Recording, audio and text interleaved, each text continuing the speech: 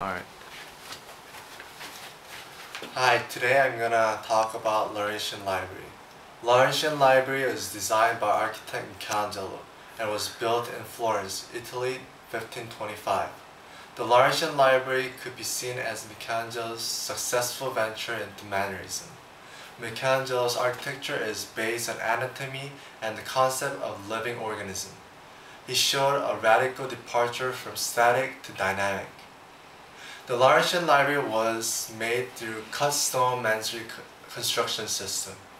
The purpose of the building is library and its context is urban, which is made in Proto-Baroque style.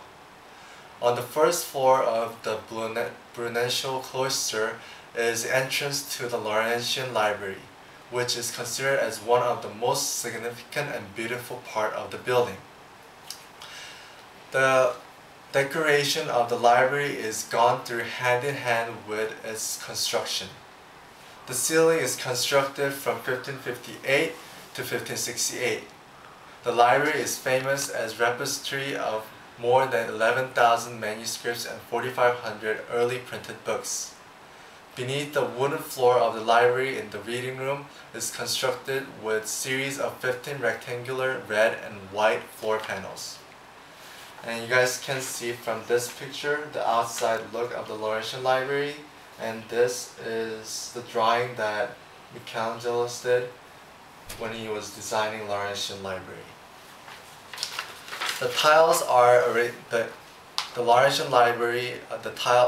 Tiles are arranged and exposed, forming a base for a furniture layout that was later changed to increase the number of reading desks in the room.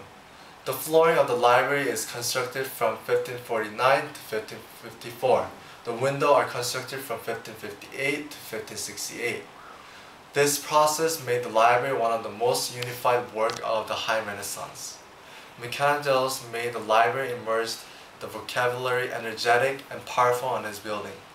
This concept of dynamic building is well shown in the vestibule, down floor in the fantastic staircase. The staircase consists of 3 flights of steps.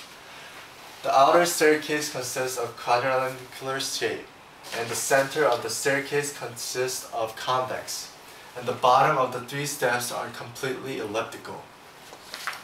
The vertical tension of the staircase gets harmonized with long hallway on the big reading room, creating quietened down space with dynamic outer look. Michelangelo sought to make known and to demonstrate his new idea in the library through beautiful distribution of the windows, the pattern of the ceiling, and marvelous entrance of the vestibule. Michelangelo used the idea of compression and tension on his architecture. Vestibule is animated with remark on the relationship between weight and support. The reading room is a great relief of open space with use of a lot of natural lights.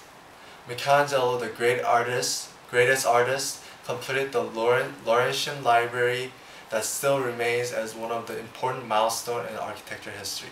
Thank you.